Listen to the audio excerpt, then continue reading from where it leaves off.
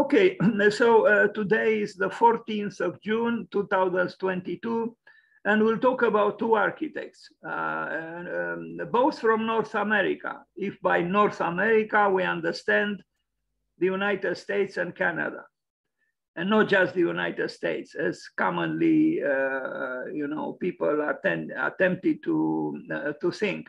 So we begin with the Canadian, Arthur Erickson, let's read a little bit about him. Arthur Charles Erickson was born on June 14th, and this is the reason we talk about him today, was a Canadian architect and urban planner. He studied, though, Asian languages at the University of British Columbia and later earned a degree from McGill University School of Architecture. He is renowned for designing some of the most recognizable buildings and sites in Canada, including Roy Thomson's Hall, Robson Square, the Museum of Glass, and the Simon Fraser University campus. He also built some remarkable private residences.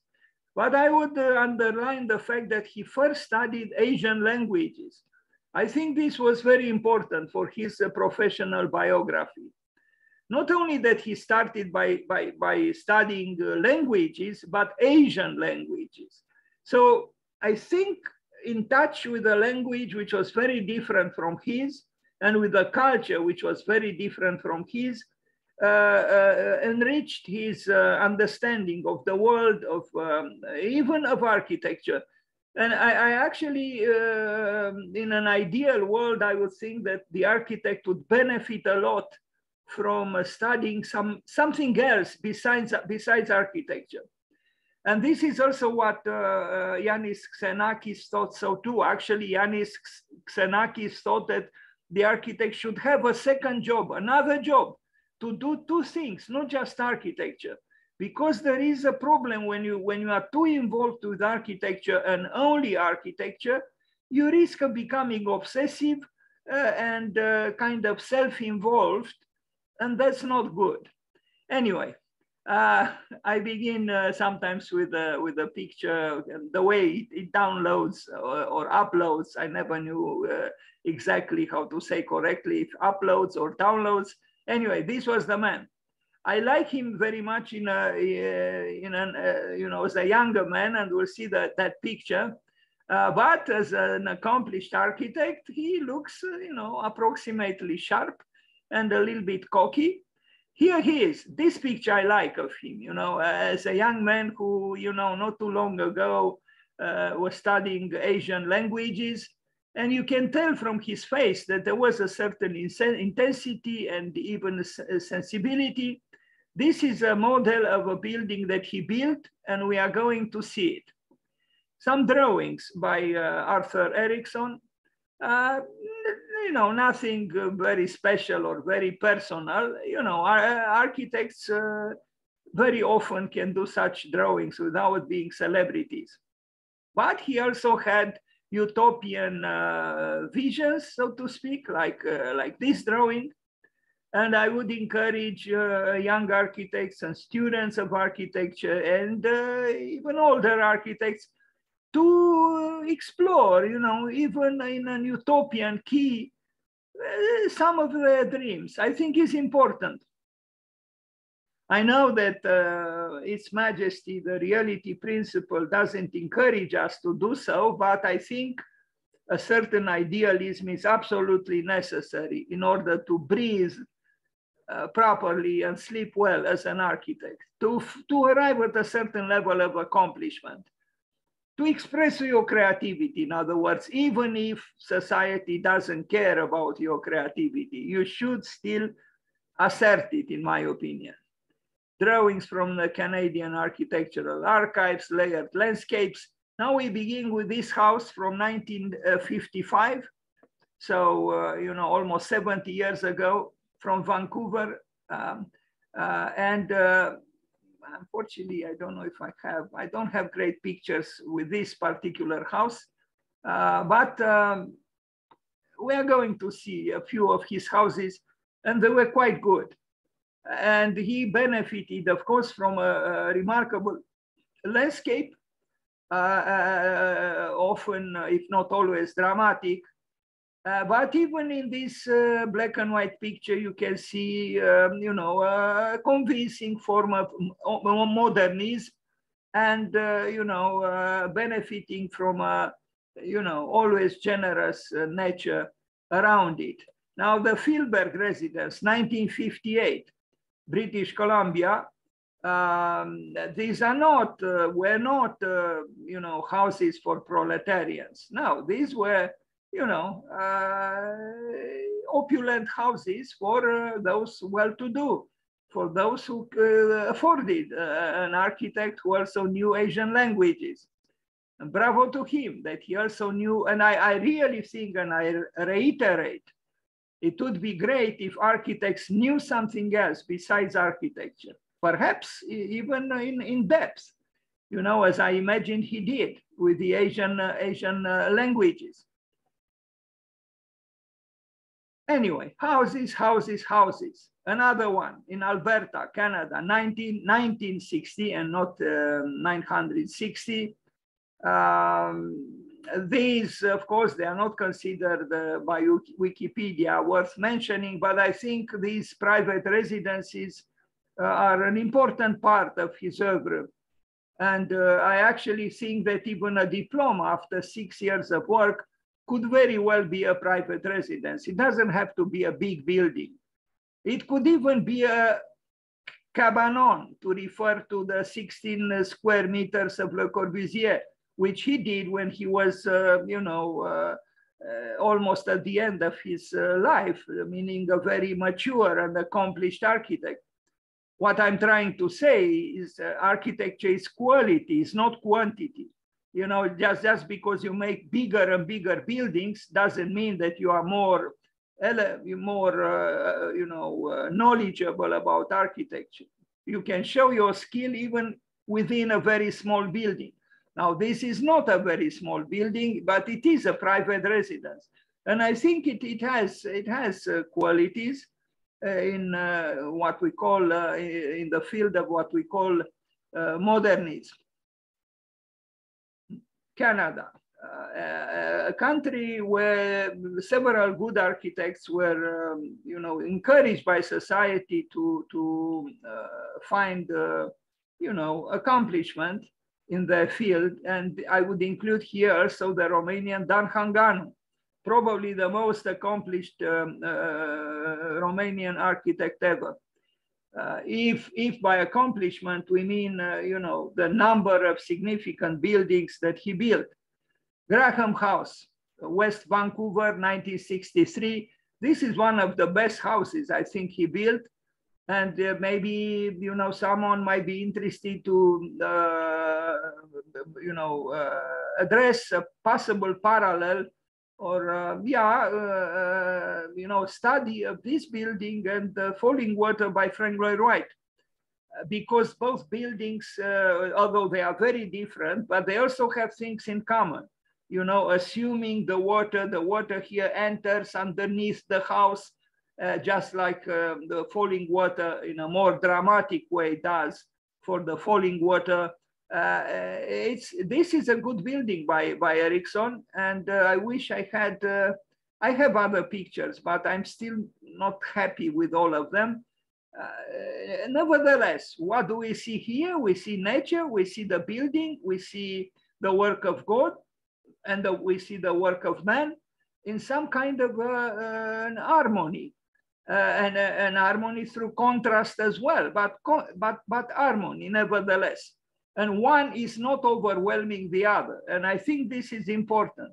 Whatever, Winnie Maas, the main designer of MVRDV, might say, because he said, he talked about outsmarting nature. With all due respect, and I like Winnie Maas and I like the works of MVRDV, but these are foolish words.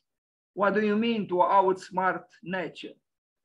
Now, when I kept saying it, and I will keep saying it, when Frank Lloyd Wright was asked if he believes in God, he said, I do, but I spell it nature.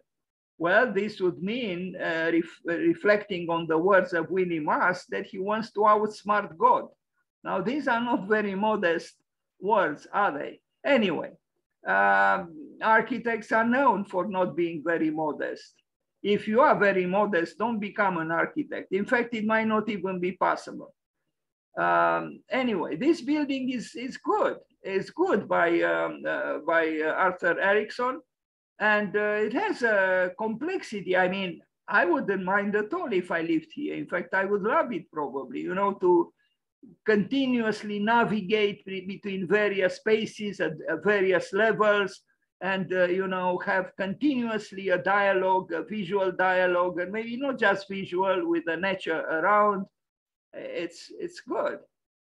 But again, this is not for anybody. This is for someone who, you know, afford it. I mean, imagine just a piece of land here, you know, which is almost Edenic. Anyway, another building, but this one is a large building. It's an office building from 1965, so almost 60 years ago, British Columbia. And I think he shows clearly his skill in handling both private residences and large office buildings like this one. And he does it in distinctive ways.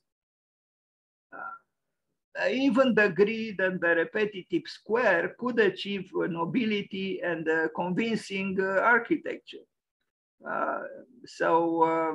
You know, I might appear to be, you know, against the T-square and the rectangle, and I am, although I know that architecture did receive some good projects done with the T-square and the rectangle. I'm just saying that it's also very possible to do interesting works without the T-square and the rectangle. That's it. And the problem with the T-square and the rectangle is that, you know, it is forcing you, these tools force you to a certain vision of architecture, and it's not the only valuable vision. There are other possibilities. As Zaha Hadid said, if there are 360 degrees, you know, why are we using only one? And I think it's a legitimate question. Although I know Le Corbusier wrote a poem, dedicated a poem to the right angle. That poem is an esoteric poem, is an alchemical poem, is really a mystical poem, actually. Smith Residence, 1965, another private residence by Arthur Erickson. We already know a little bit his kind of architecture. And of course, the functionalists would protest, because why was it needed for him to extend these beams? You know, I mean, why? You know, why didn't he arrest it here? Well, I think these kind of questions are only in part legitimate, you know, because architecture is also expression, and it also communicates a desire, a longing for something, maybe you know, to extend at least mentally the house through these suggestions. And again, you know, architecture is not just function per se, mathematically speaking or prosaically speaking. You know, there are countless superfluous aesthetical gestures in architecture done by countless significant architects. You cannot exclude the superfluous or the capricious from architecture. No, it's impossible. And in fact, it's exactly that apparently capricious part of architecture creates the specific flavor of the work. Like these things that we see here, you know, if this building was done with timidity, and it would not have had the same character. And that's why I think it's very important to defend the right to subjectivity in architecture. You cannot exclude, and you shouldn't exclude, feeling, emotion, subjectivity from architecture. It's impossible on one hand, and on the other hand, it's undesirable. You know, we would just have all the buildings mechanically or mathematically correct, but that doesn't make great buildings.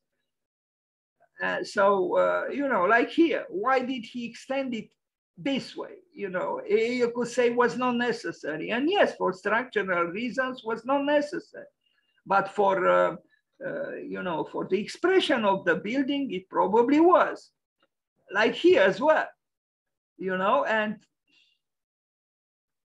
yeah, the accountant of architecture would protest. But the accountant of architecture, I don't think is a great evaluator of architecture. What is this? The Simon Fraser University, 1965, a large building. He had a chance to build both, for private residences and very large educational, complexes like this one. It's a massive building that he tried to make appear less massive by elevating it from the earth, from the ground, and I think he did approximately a good job. You will see another one. I think Arthur Erickson did have an appreciation for nature that was not always present in the works of modern architects.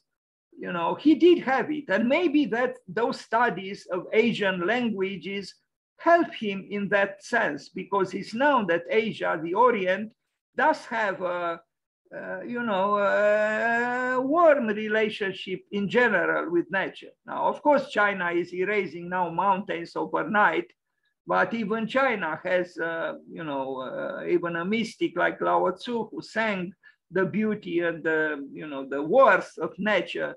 And, so it's a large part of the world, of course, but it is known that in Japan, in China, Southeast Asia, India, other countries there, the relationship with nature is a little bit more sensitive than it is in the West.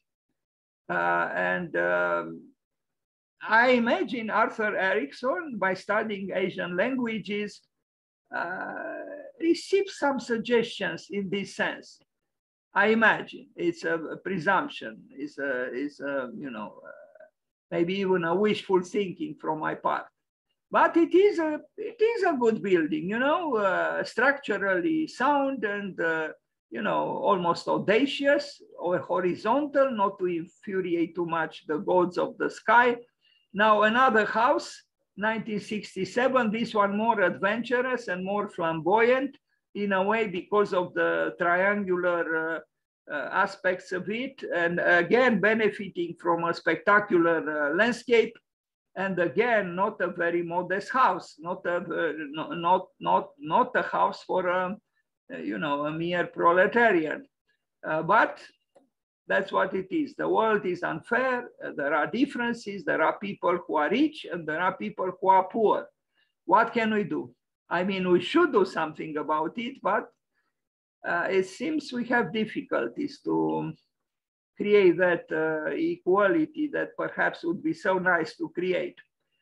He did this, the Canadian Pavilion, this remarkable World Exhibition in Osaka from 1970, and apparently he won the top architectural award for it in 1970. I didn't study it very carefully, so I can't truly explain it in any way. I only look at these pictures just like you do, and I don't know, it is a little bit mysterious because of these reflections, but it doesn't move me very much because, it's a little bit showy for my taste. But it's possible that the experience there then was positive, and that's why he received the top prize for this pavilion in 1970. And there were remarkable buildings in that expo, and I think I am going to show, well, maybe not here. Anyway, now I'll show a temple for, I don't know what religious denomination that is, Khalsa Divan Society. I imagine something having to do with the Far East, with Asia. It's not for me, it's not a building that moves me very much, maybe because I don't know specifics of the religious denomination. He tried to, yeah, from here has some qualities, you know, like a citadel, you know, some kind of a fortress of the spirit. But it's a little bit predictable in terms of architectural language.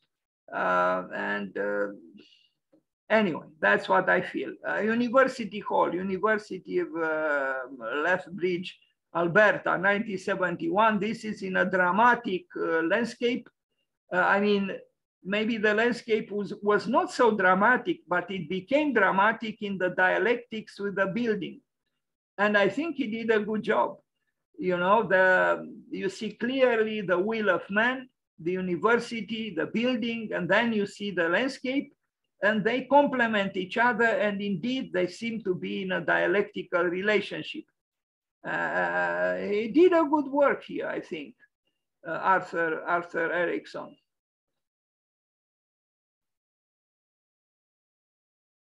So this is the second university campus that we saw done by him, and quite large.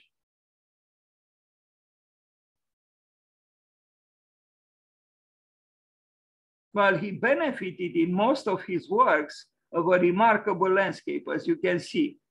An elementary school from 1973.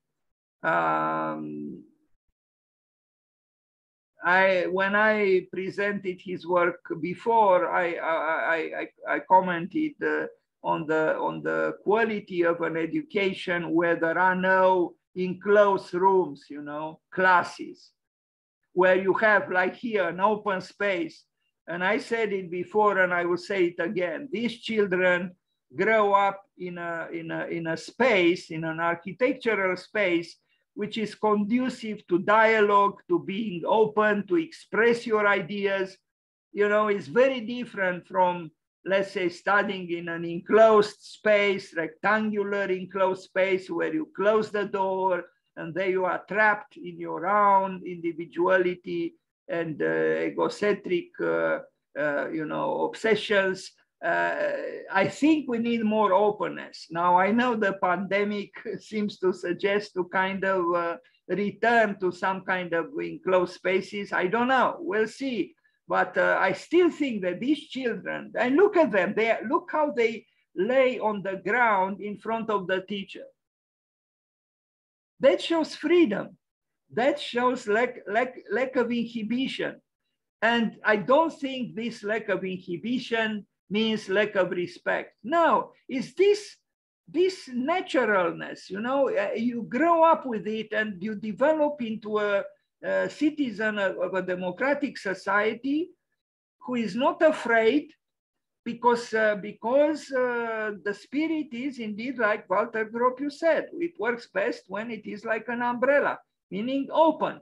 You know, to have the spirit open is helped by an architecture that is itself open, like you see here, as opposed to the typical school or university where you have, you know, enclosed classes or rooms on a corridor. This is something very different, and the light comes from above, and so there is an encouragement towards you know, communication, towards being open towards each other, and this is very important. Education is indeed very important, and Erasmus of Rotterdam was correct.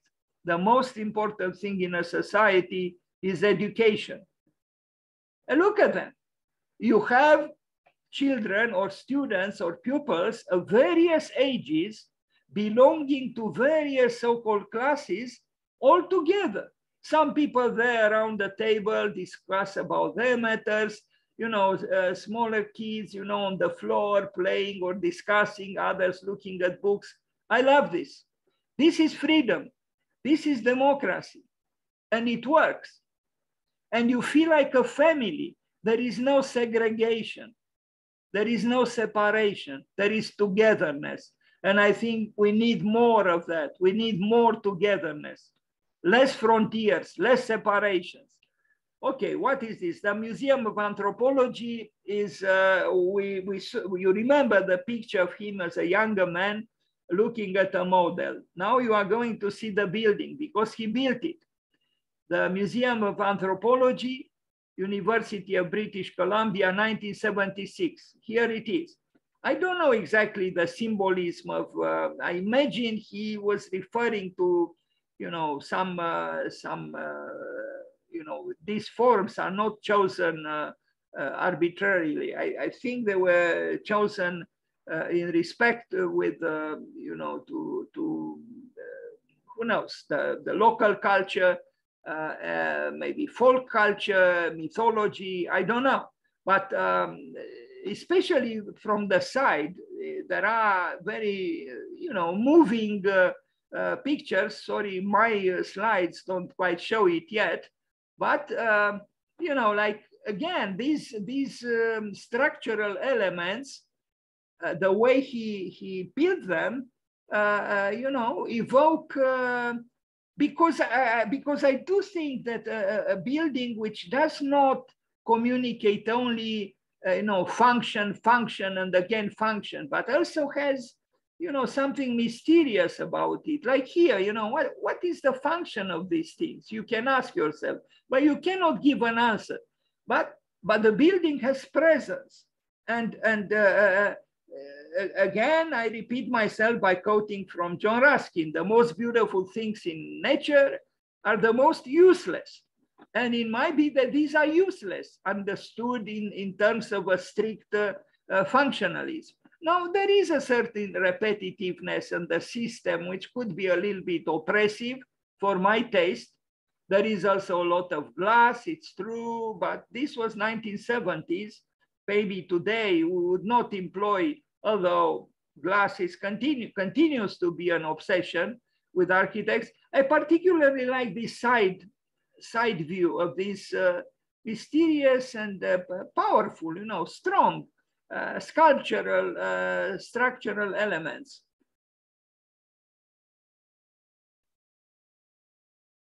He was an educated man, you know, because if he studied also Asian languages, he immersed himself in other cultures and also in humanistic studies. And I think this is very, very important, you know, for an architect to have a training also in humanistic disciplines.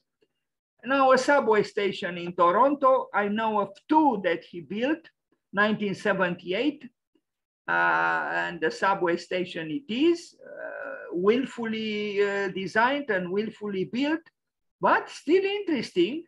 And, you know, a subway station is a utilitarian kind of, you know, function, but because of that ceiling, which employs those, you know, rebellious diagonals, the space in some places is interesting, like here as well, you know. Yeah, it's a you know, an utilitarian space, but it is still architectural. It was an architect here who worked. Here is another subway station also from Toronto, 1978, different from the previous one.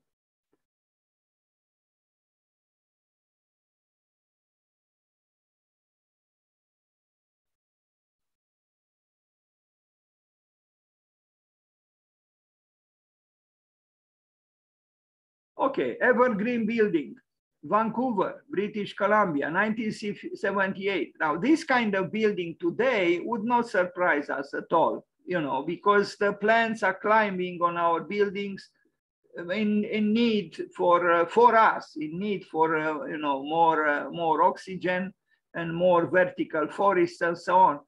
It's not one of my favorite buildings by Arthur Erickson. There is a lot of concrete.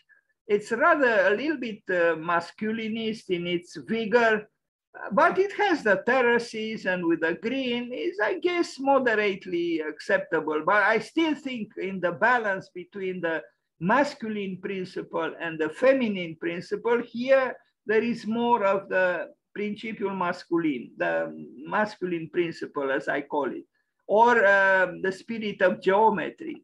The willfulness of the architect, to me, is a little bit too present. But the building doesn't seem to be too subtle for my taste. but myself, I am subjective. Anyway, but still, you know, for the time when it was built, and even now, you know, we might have thought that this building was done by Big, no, by Bjarke Ingels. No, it was done by Arthur Erickson, and 50 years ago or so. Anyway, this is an important law court or Palais de Justice, Justice Palace, in and it's I see also Vancouver Art Gallery, but its main function was the provincial law courts, because doctoral student who presented her work about palaces of justice presented this work as well. It's a building that is its function is you know, justice, law, and you know, that building, just like in that school that we saw earlier, this building has a huge you know, transparent roofing made of glass. So the light, abundant light, comes from above. You know, look, the space is very open. So I like to imagine that, you know, you enter this building for a judicial procedure, but because of the space, you imagine that there will be fairness, that it will be a transparent a judicial process. And I think that's important. It is important to know that things do not happen behind closed doors, as the saying goes. You know, it's open, it's transparent, it's democratic, it's just. And for a Palace of Justice, that is very needed, I would say. In terms of architecture, maybe the architectural language is not you know, alarmingly innovative, if I am to express myself in this way. I'm not a great fan of this kind of, it works, but it's a little bit almost predictable. But still, I think for a tribunal, for a, you know, courtroom, for a, you know, Palace of Justice, I guess the surprise is that it's not, you know, the typical you know, stiff, rigid building. Like, for example, Renzo Piano just built a mammoth building in Paris, which is crushing the city. It's just unbelievable. I'm very surprised that Paris built it, and they did. Now, are there losses of energy here? Of course there are. And, you know, this, but I don't know, I mean, again, we have to consider the time when it was built. I personally try to discourage so much usage of glass today. But at that time, probably there was no concern about this. I also like these stairs, you know, these steps done in this way. You have two options, you know, to go slowly and to go quicker. He employed it in another case, at least, and maybe some other architects employ this, you know, this kind of thing. But yeah, you have again the thesis and the antithesis. You have the two systems, you know, serving the same function, but in a different way. I think it's interesting. Anyway, the Roy Thompson Hall in Toronto, 1982. This is a building that might be famous in Toronto because of its bigness and its centrality, but it's exactly for me a little bit less enticing. It's very monolithical. It's huge. I guess, you know, he had to handle, you know, a large number of people to receive them within a kind of a centralized space. I don't know. I'm afraid that he began to forget a little bit the lessons of Asia or the lessons of the Asian languages. But inside there are some interesting things, like the big, you know, that round thing on the ceiling, and it's a huge space. My God, my God. I mean, you know, the inside perhaps should be taken into consideration more than the outside. I always found a little bit of an excess of commercialism in his work for my taste. But, you know, again, you know, for an architect with his accomplishments and the vastness of his works, I guess a certain level of commercialism, or what we call commercialism, cannot be easily avoided. I don't know. Now, Knapp Laboratories, Cambridge, England, 1983. What can we say? Laboratories, glass, and you know, clean lines, and you know, the optimism relating to science and so on. I don't think it's, I mean, it is okay, but King's Landing, Toronto, Ontario, 1984. These are apartment buildings, and yeah, sure, but again, a little bit, you know, conveniently terraced in this way. I'm sure it's pleasant to work, to live in these buildings, but I don't find them, you know, for example, Moshe Safdie with his Habitat 67 was more provocative and more interesting. This one is a little bit, but, you know, I don't think he was, you know, attempting to be adventurous too much in this work. Is it pleasant to live in? I imagine it is. But the building in terms of architectural language is reducible to concrete, steel and glass. And I guess, you know, but it is a type of architecture which is, you know, can be found in other places and by other architects. Canadian Chancery in Washington. This is a governmental building in Washington, DC, in the United States. And it has some qualities, but again, somewhere, somehow, Arthur Erickson, I don't know, forced by the necessities of the program or the stringencies of the client, you know, the building for a governmental building is okay. But what I find problematic is what's going on here with this, you know, temple-like, you know, with columns and all in a circle. And I don't know, that to me is a little bit, you know, I mean, the building is fresh, maybe not excessively freshly modernistic, but still modernistic, a modernistic structure. But then he comes in with this thing. Maybe it was required. I have no idea. But I find it a little bit problematic.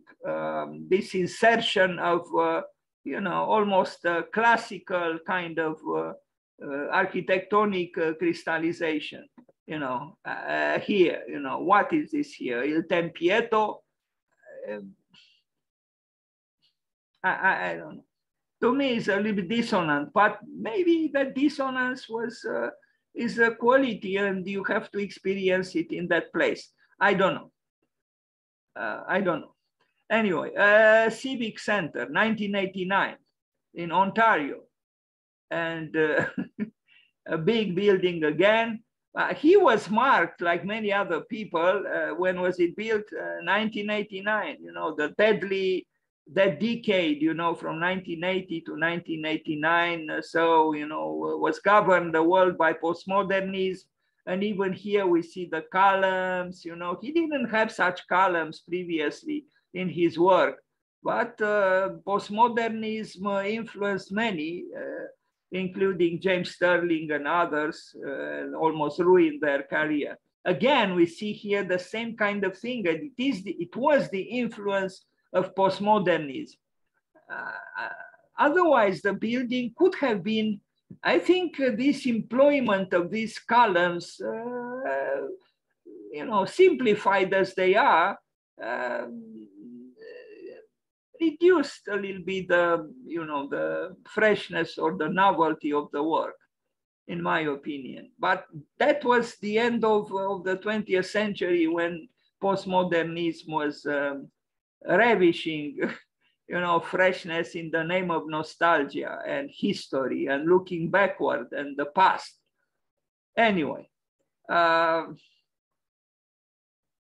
Yeah, another building by Erickson, Arthur Erickson, a convention center in San Diego, California. This one, though, I find it more engaging and mysteriously challenging, because I don't know exactly what's going on in these cylinders, in these horizontal cylinders, in these tubes, and it looks futuristic.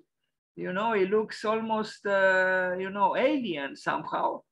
And I think he was more adventurous here for some reason, and it paid, I think.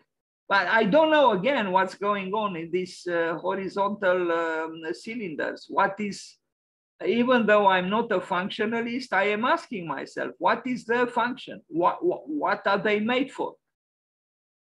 There might be a reason, a raison d'etre for them. Otherwise, again, a lot of glass and again glass. But there is also the drama sculpturalness. And now the Fresno City Hall in Fresno, California, 1991, another large building by Arthur Erickson. What is its function? A city hall. So I guess he was convincing for the mayors. You know, they commissioned him large buildings, you know, imposant.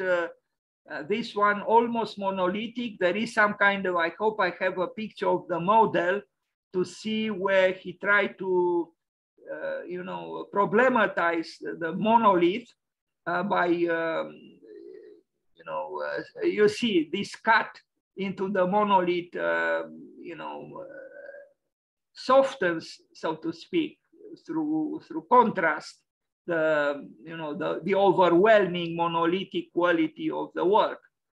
What is this? University of California. I still prefer the universities he built in Canada.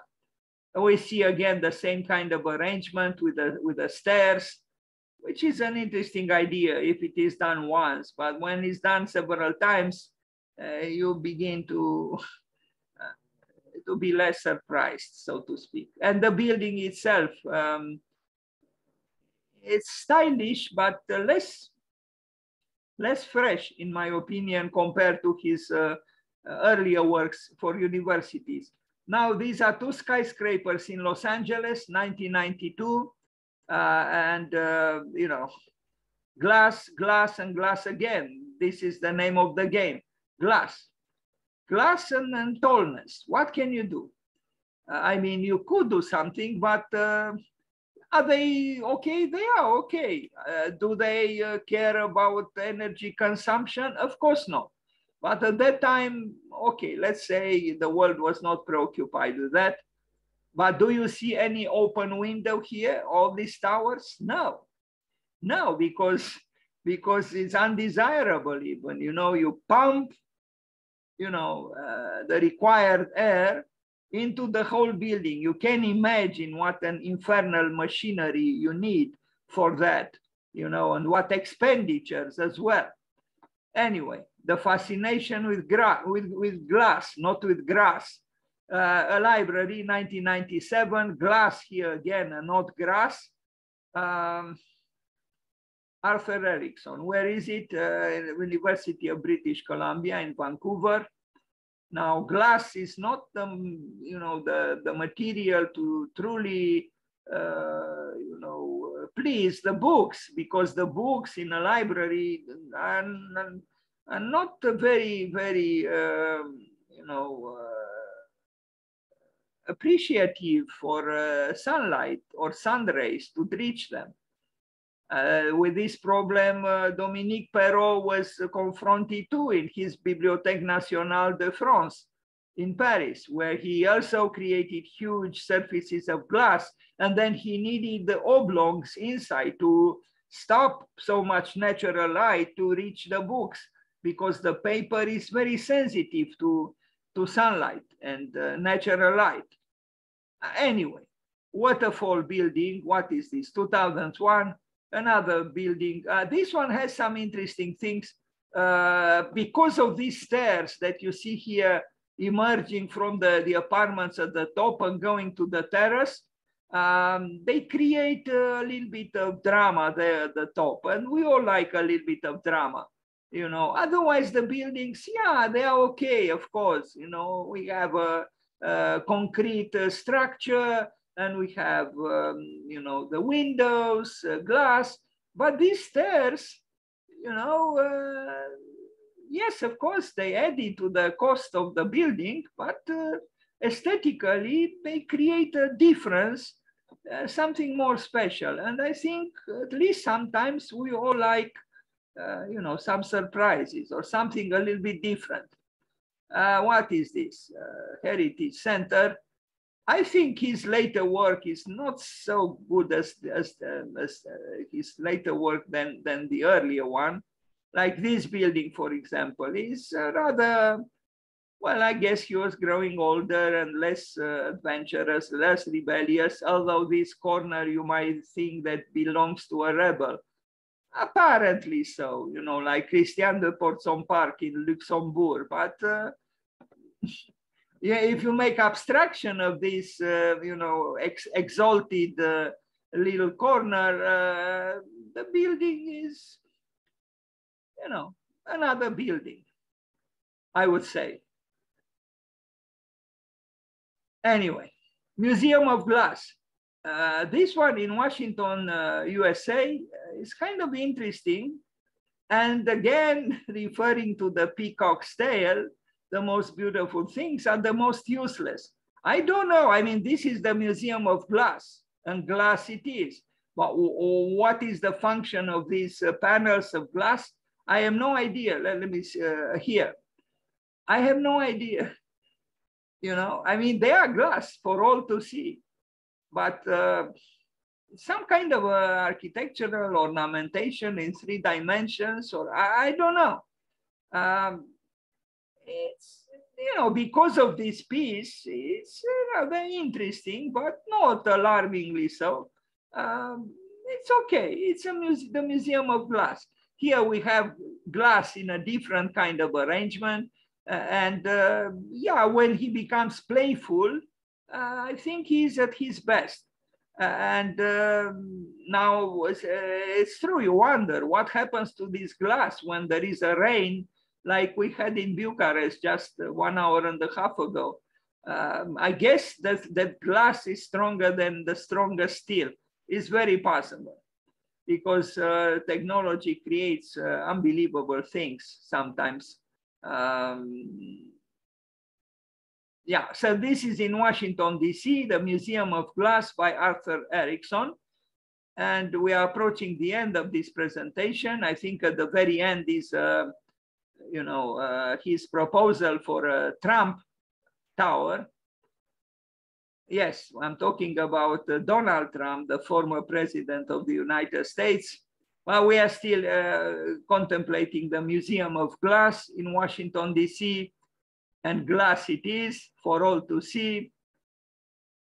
Canada House in Vancouver, but no pictures. Now the Erickson Vancouver, what is this? Now I guess I didn't find pictures for these 2 works, but I found for the Trump International Hotel and Tower, Vancouver, British Columbia. But I don't think it was built, from 2016. Here it is, twisted, as many buildings today are. You know, I even have a presentation about twisted architectures. Why are we twisting them? Maybe in this case, because Donald Trump was twisting truth. I'm malicious, but maybe not totally incorrect. Anyway, a tower for Mr. Trump, and it was not built as far as I know, or yet. Although here, I'm confused. This one seems to say that it was built. But sometimes renderings are so perfect that, you know, you could swear that it was built when in fact it was not. Personally, I don't really care if it was built or not. I have seen such buildings before Arthur Erickson. So, you know, one, you know, more or one less is not really, you know, a major issue. Here it is. The Trump Tower, international, of course, it had to be international, in Vancouver by Arthur Erickson. And I think the last image of this presentation is with a poster I made when I presented the work of Romanian architect who lived in Montreal, in Canada, as an immigrant, and you know, became a force in architecture there, and that is Dan Hanganu. And I love this building by Dan Hanganu. I will not make a presentation about Dan Hanganu now, but I thought because he truly arrived at significant accomplishments in architecture, more as far as I know from any other Romanian architect. And here he is still before leaving the country, before leaving Romania. I like his winter coat and I like the way he looks and romantic and you know, I know, it's nostalgia, but this building that Hanganu built, I like very much because of its modesty and a certain influence coming from the Scandinavians, perhaps, a certain reticence. He was dealing with an existing situation, and across the street there is a celebrated museum of the beginning of the city of Montreal that he built, but this for another time, when I guess in October, yeah, in October, it will be his birthday, I think, or the day when he died. So on the 18th of October, God willing, we'll meet again and we'll talk about Dan Hanganu. And now we'll go to the second architect we'll talk about today, and that is Kevin Roche. Just a second, because I think, okay. Kevin Roche, who received the Pritzker, the, you know, the irreplaceable prize in architecture. And let's see, Kevin Roche. Let's read a little bit about him. Eamon Kevin Roche, born June 14th, just like Arthur Erickson, was an Irish-born American Pritzker Prize winner architect. He has been responsible for the design, master planning for over 200 built projects in both the United States and abroad. These projects include 8 museums, 38 corporate headquarters, 7 research facilities, performing arts centers, theaters, and campus buildings for 6 universities. In 1967, he created a master plan for the Metropolitan Museum of Art and henceforth designed all of the new wings and installation of many collections, including the recently reopened American and Islamic wings. So we can only say, wow. Born in Dublin and a graduate from University College, Roche went to the United States to study with Ludwig Mies van der Rohe at the Illinois Institute of Technology.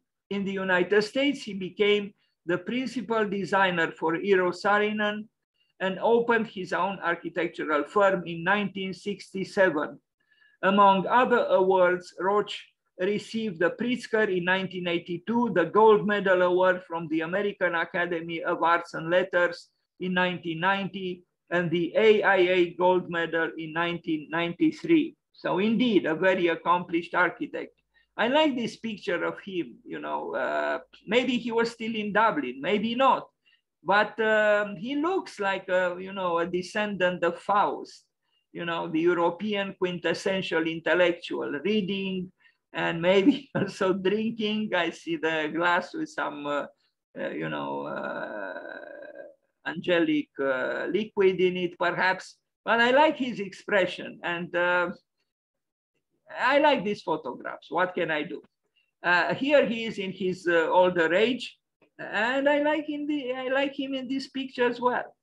And he looks a little bit, you know, I don't know, whimsical, and there's something about him that makes me a little bit wonder, but no, he was without doubt a remarkable man. Now, I don't like this picture of him, you know, it's too cocky here, you know, it's too much of the architect who made it, you know, like Sir Norman Foster, you know, finding support, you know, in one of his tall buildings in London, or you know, this man is sitting on a building, or I don't know, this kind of so-called humorous pictures. I don't appreciate too much. Here he is, you know, as a distinguished recipient of some award. I don't know if this is the Pritzker, probably not, but the colors make me think of Ukraine. God help them. Kevin Roche and John Dinkeloo, they worked together. This partnership was very successful. Actually, I should make a presentation about John Dinkeloo too, but I neglected until now. Here they are. On the left, John Roche, and on the right, John Dinkeloo. They built a lot. I like the expression of John Roche. You know, a little bit, you know, skeptical, and maybe even looks a little bit tired of life. A Catholic capitalism, I put these two words together there with a question mark, because could we have a Catholic capitalism? You know, I don't know. I mean, I don't know why I thought of it.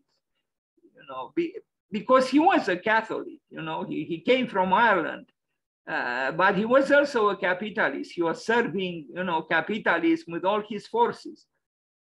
Ford Foundation in New York, a famous work by him. And the good work is this building here, you know, and here is, of course, a Chrysler building, but that is not by him. But this is the Ford Foundation.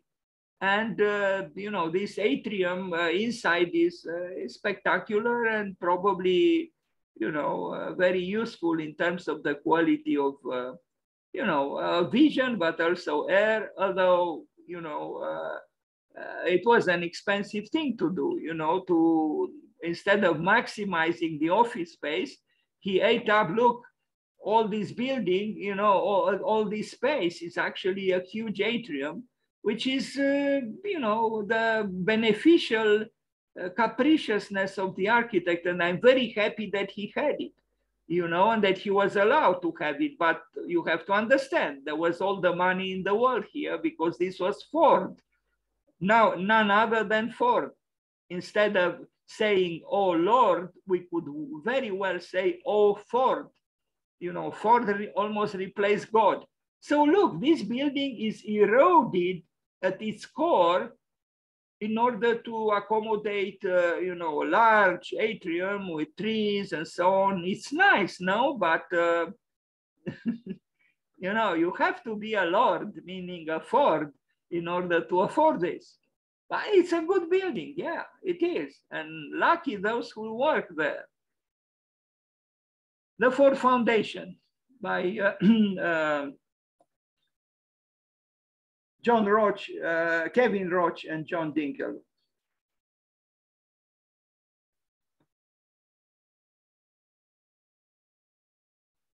Because buildings, as you know, are not only about what they are, but they are also about what they are not.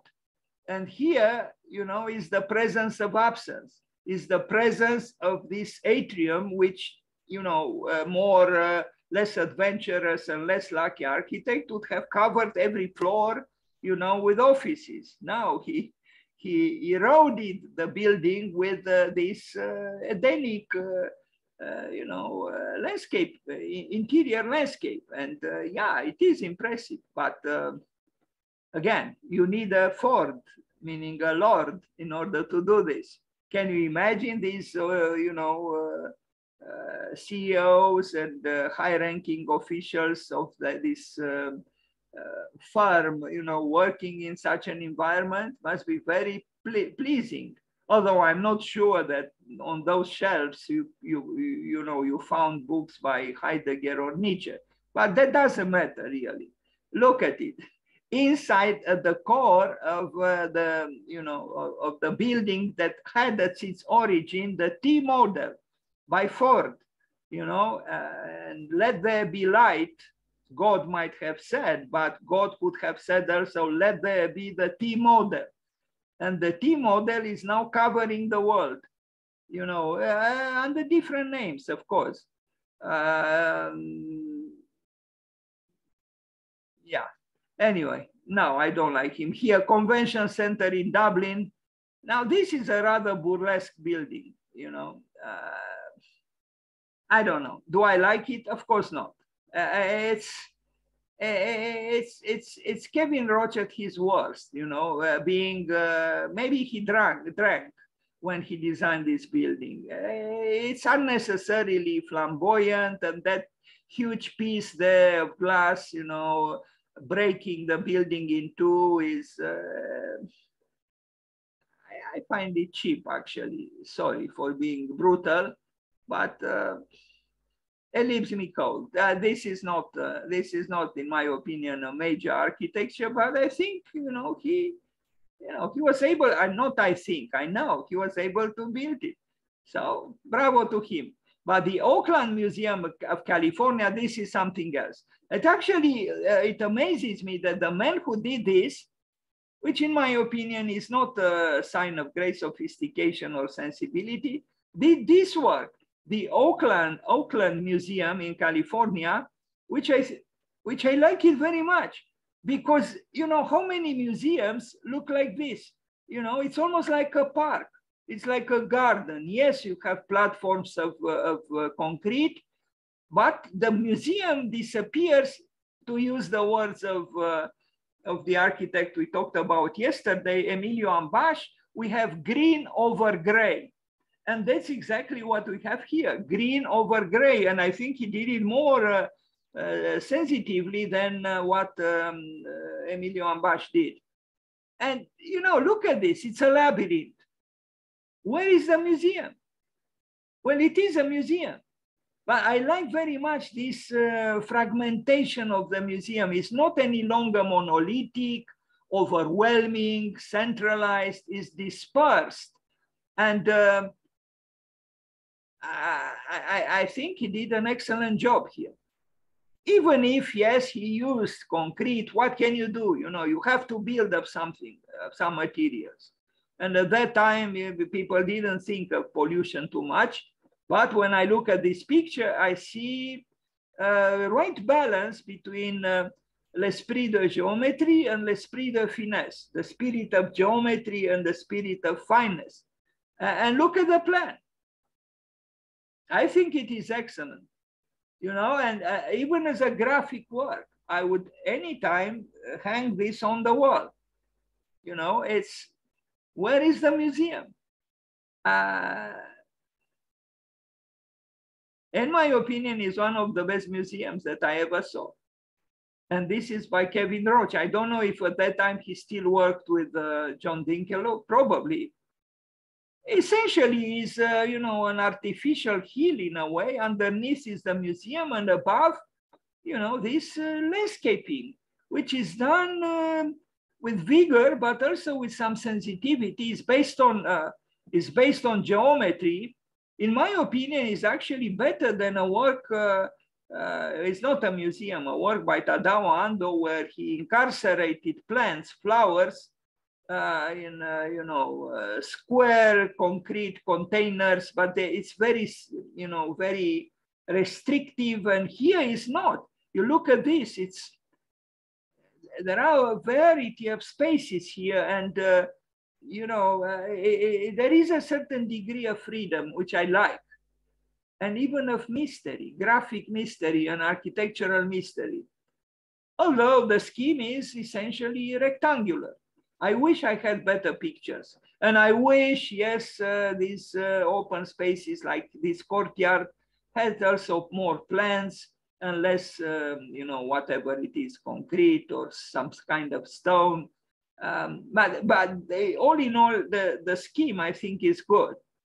Aetna Life and Casualty Company, computer headquarters, Hartford, 1969. Computer headquarters, 1969. You know, this was almost 60 years ago. And, you know, the building makes you think of IMP.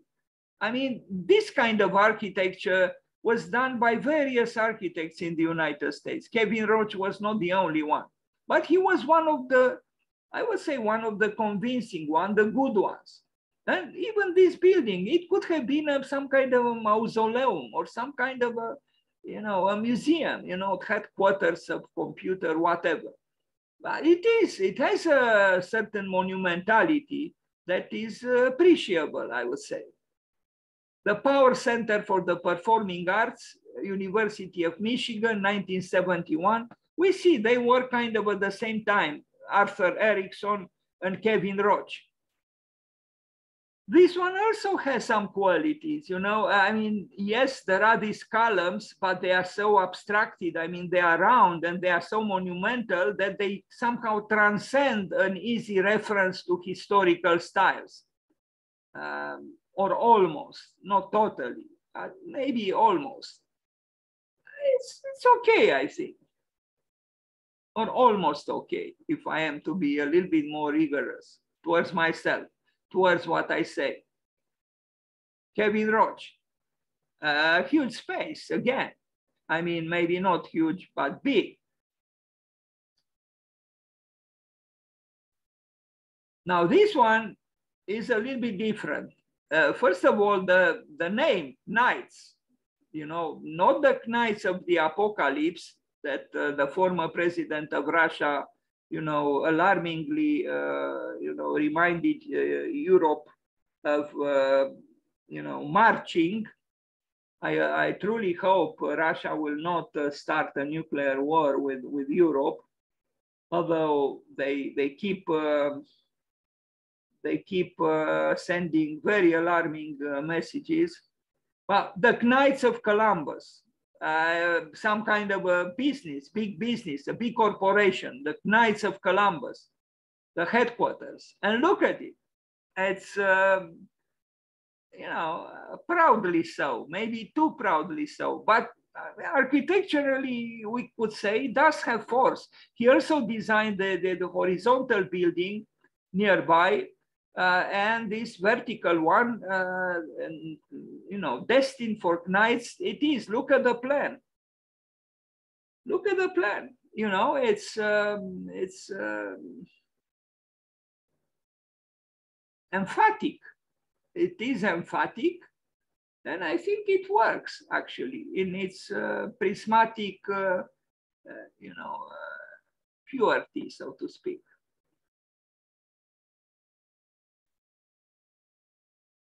Now, it's very possible that here in these towers, the serving towers, to use the words of Louis Kahn, there are also the restrooms, even though some schools of thought think that toilets or restrooms should not be placed towards the outside of the building. But I think that's what they are. Where else could they be? Around the staircase, monumentalized after all. Why not? Anyway, it is, conceptually, it is a very strong statement, and it's a fortress now, the Knights of Columbus, the capital of Ohio. I spent some hours there, and one day I will tell you the story about it. I was the victim of clear discrimination because I was white. And it's a long story. I will not tell you now, but Columbus could be very, very depressing. I walked for a few miles without seeing almost anyone on sidewalks, only, deserted stores and maybe a drunken person, and cars and cars again. So we should not be misled by some so-called masterpieces that we see published in magazines or on Zoom presentations. The reality of a city is much more complex, and but the building built by, or the buildings, because he built also this one, has some qualities, and even during the coming together of the building, the conceptual clarity has virtues, has qualities. North American capitalism, at its most obvious, so to speak. But this building, the horizontal building, I think was demolished, which is sad, because You know, is it sustainable to destroy such a building? I read that recently the capsule tower by Kisho Kurokawa was destroyed in Tokyo. Another crime against sustainability. You know, we build things, they are still functioning, and we destroy them. You know, it's almost unacceptable. So Kevin Roche and John Dinkeloo, the temples of consumption. I think I wrote these words. Indeed, they were temples. They are temples of consumption. And you see what happened to a part of the temples of consumption, meaning to one temple of consumption was destroyed to make room for something else. I don't know what. Anyway, but the main, or the tower of the Knights of Columbus is still standing. Now, U.S. Postal Office. Now you tell me how many postal offices in the world look like this? Even in the United States, and it is huge indeed, but also it has a plethora of unnecessary spaces. I mean, no, I should not say so. I actually find them, they bring quality to the work. But here there are plenty of spaces that one would certainly not associate with the postal office. You know, like, it could have been anything else, a museum, a university, anything, but not a postal service. And by the way of the postal service in the United States, I purchased some architecture magazines, detail on eBay, and they were shipped from Florida to Chicago, and from there they were supposed to be sent to Romania, and they never arrived. You know, they never arrived in 1 month. So I recuperated the money, but the magazines got lost, you know, in the country which claims that is still leading the world. Well, let me tell you, the postal service in the United States is terrible, absolutely terrible. This kind of building, it was an exception. And even if you have a glorious building, doesn't mean that the service is glorious. But this building has qualities as an architecture, but I almost regret it is only a postal office here. The College Life Insurance Company headquarters, another headquarters, in response to a growing company's request for office space, Kevin Roche and John Dinkeloo and associates developed a master plan that would allow the incremental addition of floor space over time. The initial design included 9 identical buildings arranged in a parallelogram, totaling 1.2 million square feet. Not bad. Only 3 of the buildings, I mean, I was a little bit sarcastic. Not bad in the sense that they're quite a big investment. Only 3 of the buildings were constructed in the initial phase, and the expansion plan was never fulfilled. The trio is known as the pyramids for their simple geometry and slanting glass facades. Here they are, and pyramids they are. They only built 3. And what was the function for the College Life? Of course, an insurance company. That's where the money is. They are the pharaohs of today. The insurance companies. We don't need Ramses, Amenhotep, and things like this. We have the insurance companies. They are the pharaohs of capitalism. And I don't know. I mean, it doesn't move me a lot, this kind of architecture. Maybe if all of them were built, the effect would have been a little bit more complex. Maybe, I think I have a site plan here with the original scheme, but it's still a kind of a simplistic architecture, you know. But doing well, these insurance companies, are they not? They are. They indeed are. Well, what can we do? You know, this is capitalism. It had its successes, and now we pay for those successes. The three pyramids. I really hope I have the, yeah, this is the scheme. Only three were built, but he proposed 9. Almost a city, no, a city of pyramids. Wow, I don't really like it. Actually, you know, sometimes I ask, why did Kevin Roche receive the Pritzker? I think that museum in Oakland, California was good. But otherwise, you know, most of his works are flamboyantly celebrating not a Catholic capitalist, but capitalism, that's it. Look at it, you know, the schemata, the scheme, tiring.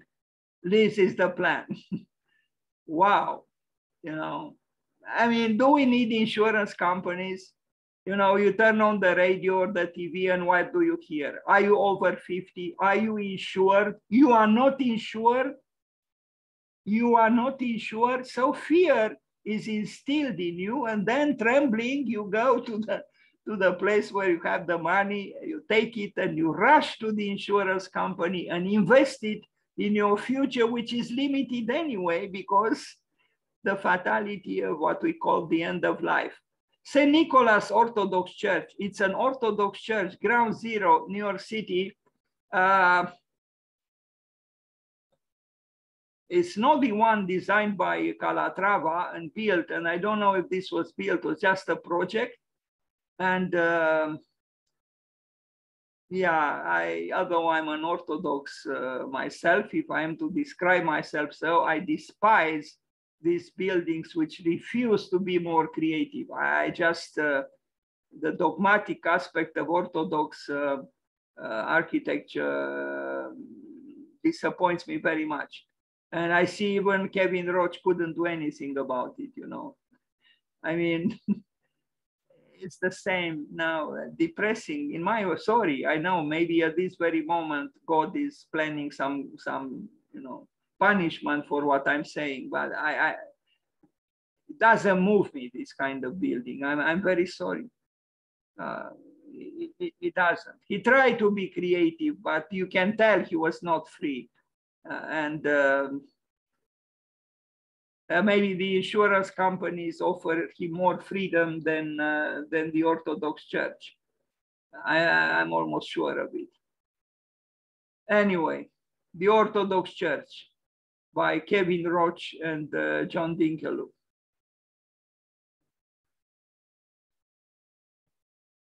Fine Arts Center, University of Massachusetts, 1974. Yeah, he was at his best when he had, you know, a modernist architectural language without any kind of ideology beyond that.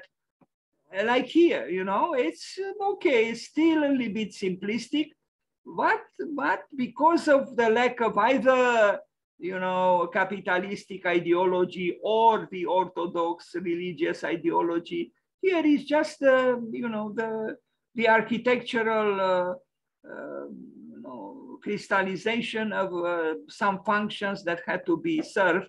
And I like buildings which are not, you know, excessively, you know, polished, or like here, you know, you see, okay, it's almost a brutalist building. It's okay, life is brutalist too, isn't it? Very often.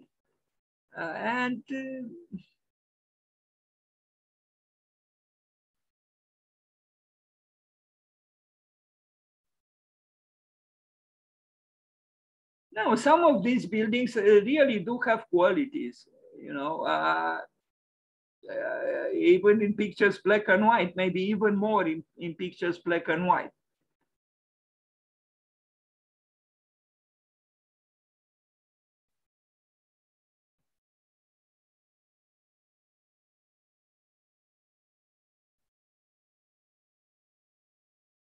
The Center for the Arts, Wesleyan University, 1973. This one also, you know, it's apparently misanthropically, you know, oriented towards the outside, but I do think it has qualities as architecture. You know, it's massive, it's fortress-like, It has a level of, I would say sincere sincerity, yeah.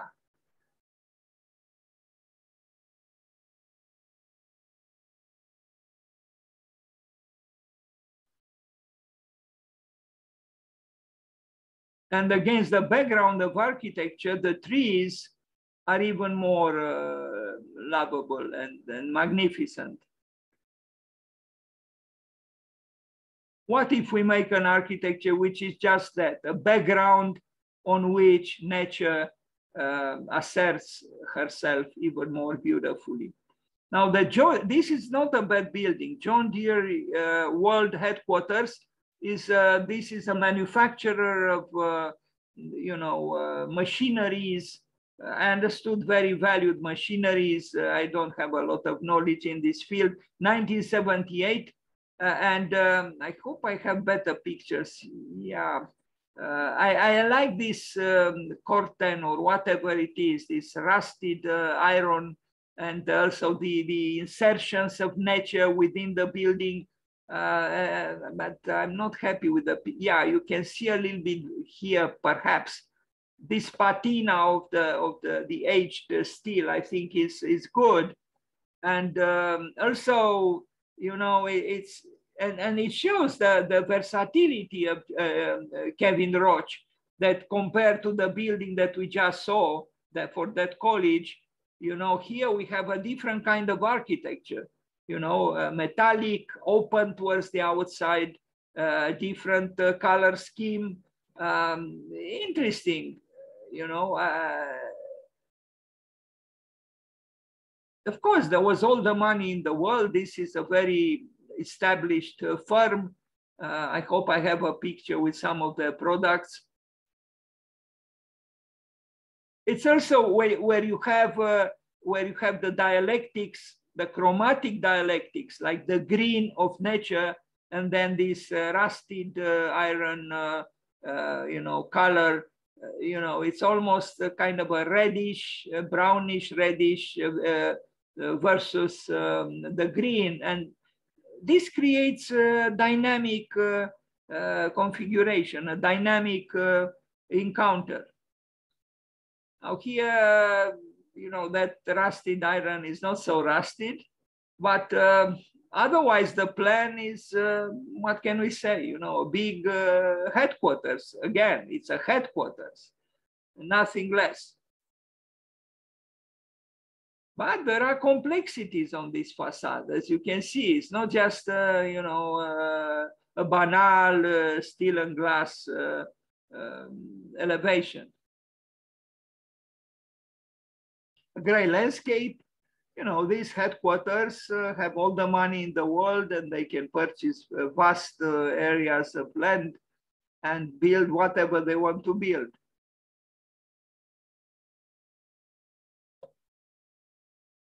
Yeah, another headquarters, this time in Spain, Madrid. This one,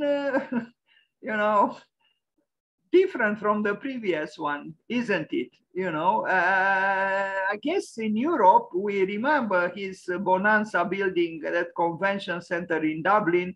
Now we see what he did in Madrid. It became a little bit different in Europe. I don't know, I mean, it is flamboyant, but it's not, totally without interest, I would say, this building.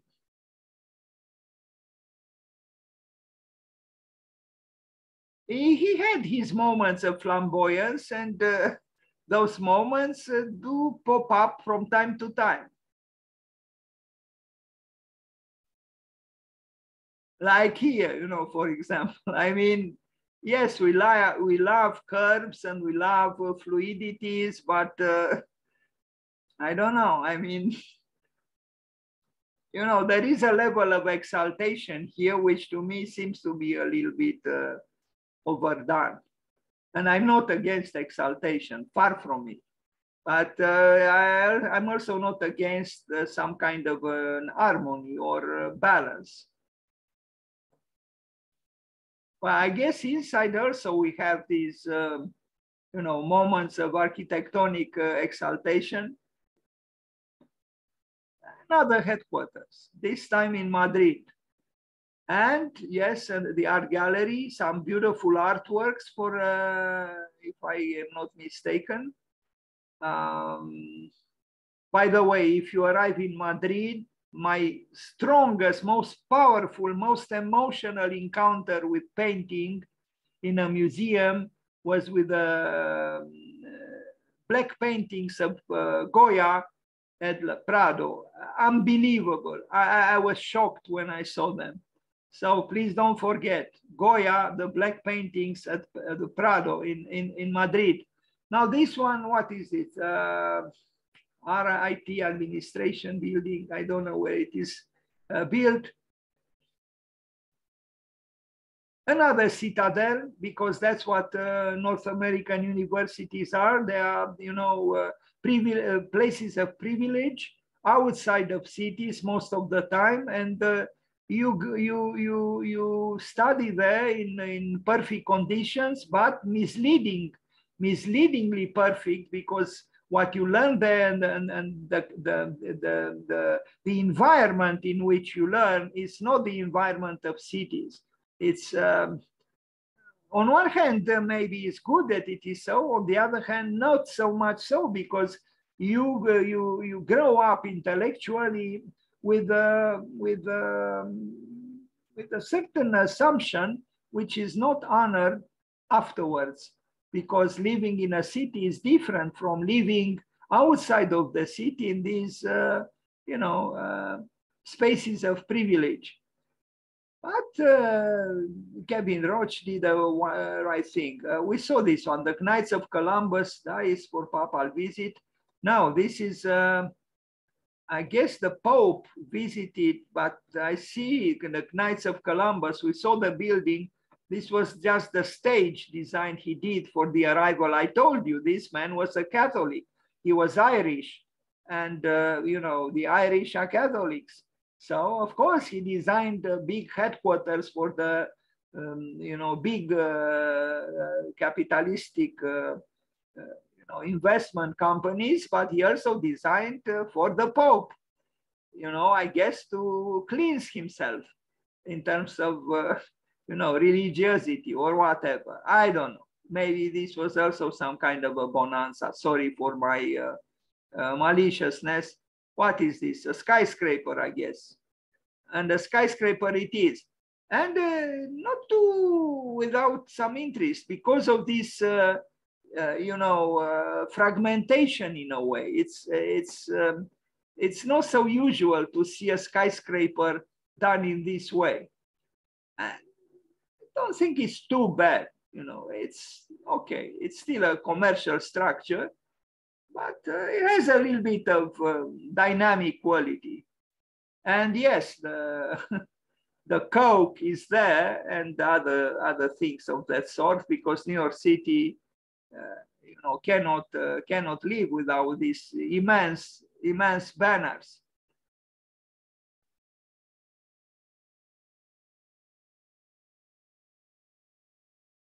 Kevin Roche and John Dinkeloo. That's it. Sorry about this. This was a presentation that had two architects on that day, but we end now. So let's wish happy birthday to John, not to John, to Arthur Erickson, and to Kevin Roche. Thank you.